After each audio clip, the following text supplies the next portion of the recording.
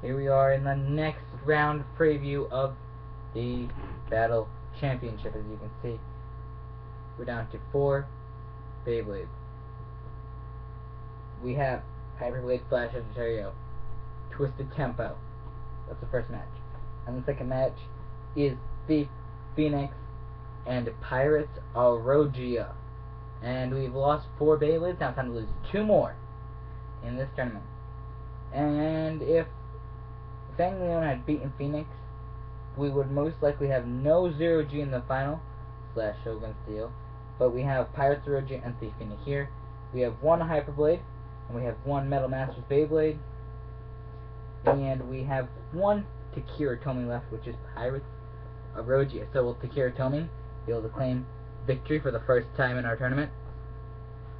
Or will Hasbro still have the Battle Championship rights? Because it's harder for Takira Tomy because I have left Takira Tomy ones than I have of the Hasbro ones, because obviously living in America, we get Hasbro Beyblades a lot. It's all you can buy, really, unless you have eBay account and money. And money is the hard thing. You get enough to pay for one of these Beyblades because they're like $16. So